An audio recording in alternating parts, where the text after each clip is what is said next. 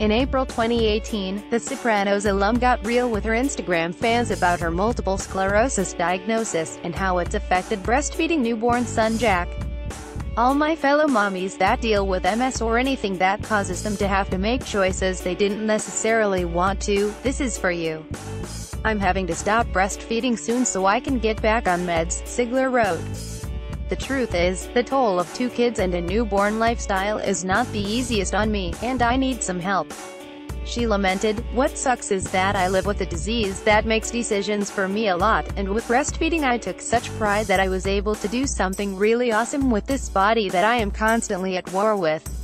The wife of actor Aaron Paul got real about life after childbirth, sharing her breastfeeding struggles on her Instagram. "This post-labor chapter has been rough at times.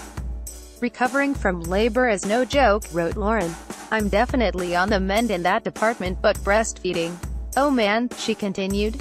"While it's been one of the most beautiful experiences of my life, I have developed mastitis twice within 3 weeks. For those of you who don't know what that is, it's an infection from breastfeeding that creates severe flu-like symptoms." Lauren explained. "Yesterday I was fighting a fever that almost hit 104. It was the sickest I have ever felt.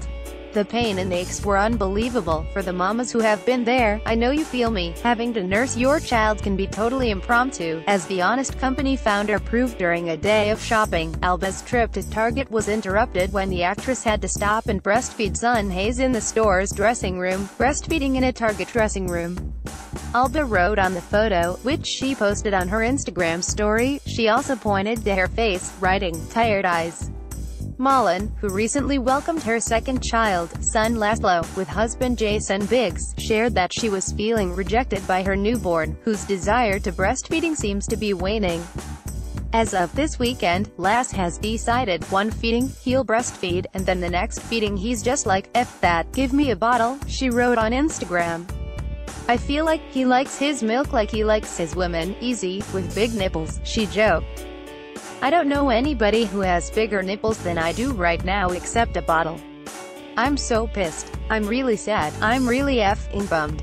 The mom of one is still breastfeeding her daughter. And although she confesses, "I don't know how long I'm going to make it," there is a big pro for her in continuing for the time being. "I barely had any pain when I started, and I always had a great supply," she shared in her fit pregnancy and baby cover story. "Every time I breastfeed Molly, I'm famished afterward. I feel it's like a workout. I'm afraid when I stop breastfeeding, I'm going to gain a bunch of weight. All that gnawing at your nipples will take its toll, PR. My nipples were huge, we are talking the size of frisbees, and sometimes I could see these veins bulging out while I was nursing," she shared. "My boobs themselves were so long and stretchy that I sometimes felt like I could have swung them over my shoulders. I could last only about an hour because my boobs were exploding," Blunt explained to InStyle, recounting a dinner date with husband John Krasinski a week after welcoming their second daughter, Violet. "When the milk first comes in, it's like a tsunami. We went, just to prove to ourselves that we could feel normal for a second. There were many times where I didn't bring a cover with me, and so I just did it in a restaurant, in the subway, in the park, at airports and in planes.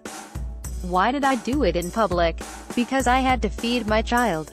She's hungry," the Bad Moms actress told Vanity Fair of having to endure judgmental stares while breastfeeding her daughter Wyatt Isabel in public.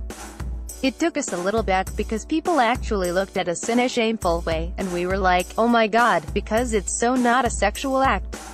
There are many perks to breastfeeding," as the former Laguna Beach star was quick to address on Instagram. "I just want to thank breastfeeding for making my left boob perkier than my right," she wrote, commenting on her cleavage-bearing Grammys look. When it came time to star in husband Dax Shepard's movie Chips, the actress made the decision to forego breast pumping for the sake of her on-screen character, which proved to be Belle's physical sacrifice while filming her scene in the movie. "I was like, my craft deserves it. I gotta do it. I'm a serious actor," Belle told Seth Meyers during an appearance on Late Night. "I was breastfeeding at the time.